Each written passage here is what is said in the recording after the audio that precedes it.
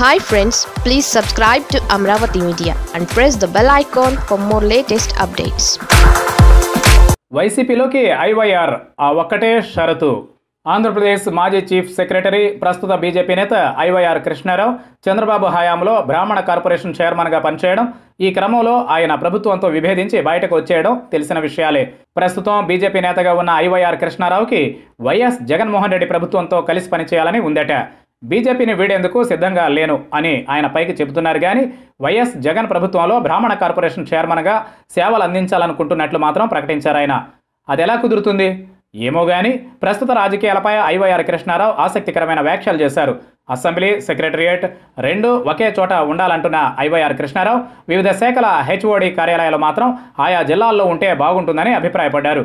ఓ channel ప్రతినిధి చేసిన ఇంటర్వ్యూలో ఐవైఆర్ కృష్ణారావు తన మనసులోని భావాలను వెల్లడించారు. అభివృద్ధి వికేంద్రీకరణ మంచిదేనని, అధికార వికేంద్రీకరణ అనేది అసలేమాత్రం సబబు కాదని ఐవైఆర్ కృష్ణారావు చెప్పుకొచ్చారు. అమరావతి ప్రాంతం అభివృద్ధి చెందేందుకు అన్ని విధాల అవకాశాలున్నాయంటున్న ఐవైఆర్, చంద్రబాబు హయాంలో పరిస్థితులకి ఇప్పటి పరిస్థితులకి స్పష్టమైన తేడా ఉన్నప్పటికీ వైఎస్ జగన్ ప్రభుత్వం కక్ష సాధింపు రాజకీయాలు చేస్తోందంటూ సగటు బీజేపీ నేత తరహాలోనే విమర్శలు చేశారు. అధికారంలోకి వచ్చి 6 నెలలు పూర్తయిపోయింది గనక వైఎస్ జగన్ రాజకీయ కక్ష సాధింపు చర్యలు పక్కనబెట్టి పూర్తి స్థాయిలో పాలన మీద ఫోకస్ పెట్టాల్సి ఉందని, సంక్షేమ పథకాలతో సమానంగా అభివృద్ధి ఫలాలు కూడా ప్రజలకు అందిస్తే వైసీపీకి భవిష్యత్తు బాగుంటుందని చెప్పుకొచ్చారు ఐవైఆర్ కృష్ణారావు. మొత్తం మీద ఐవైఆర్ కృష్ణారావు వైసీపీతో కలిసి పనిచేయాలనే ఆలోచనని పరోక్షంగా బయట పెట్టేశారన్నమాట. కానీ పదవి ఇస్తే అని ఆయన కండిషన్ పెడుతున్న దరిమిలా వైఎస్ జగన్ అందుకు ఒప్పుకుంటారా అన్నది $1 మిలియన్ ప్రశ్నే.